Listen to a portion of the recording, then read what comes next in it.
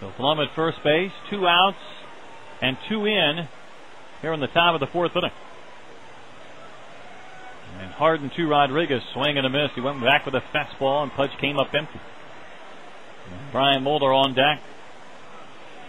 Outfield straight away against Pudge. Soto sits up in. 1 ball, 1 strike. Here's a pitch, and Pudge will foul on right side, headed for the upper deck, and second row on the upper deck reaches a fan.